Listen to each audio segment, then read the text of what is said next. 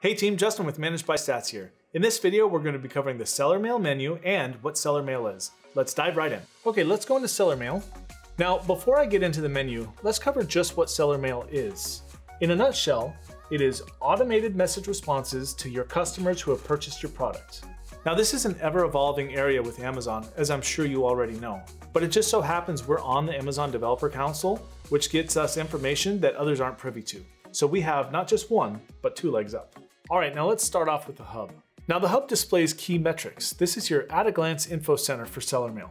Now I mentioned before that this is an ever-evolving area with Amazon. Here's a perfect example of that. Amazon's been cracking down on people sending emails requesting reviews. So what they did is they created their own automated review request. And because we're on the Developer Council, we were able to integrate that with SellerMail. Now you can click on Next and learn how to set it up, but for right now, we're gonna clear this notification. Now email rules are very simple. It's just which email do you want sent to the customer under what circumstances. All of that is handled in email rules. Here's an example of some of the circumstances that can be used. When your order was shipped, when it was delivered, or when it was purchased. Let's get on to profiles. This is where you create your send from emails. So what address are you using to send emails to your customer? It's also where you put your logos. You need to create at least one in order for SellerMail to work. Next up is templates. A template is different than an email rule, and what a template is a basic configuration that can be used to create email rules. Now I'm going to cut to a different screen here. This is actually an email rules, and these are some of the templates that we provide you when you're creating your email rules.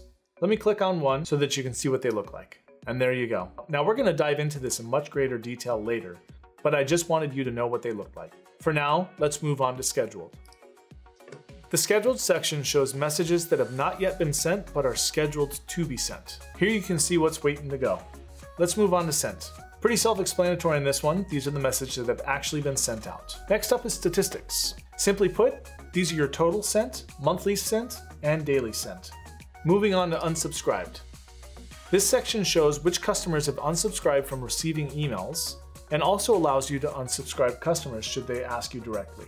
Under payments, you'll see any payments made that are specific to your SellerMail usage. Well, that's all we've got for this one. In the next video, I'm going to show you exactly step by step how to set up your SellerMail. I'll see you there.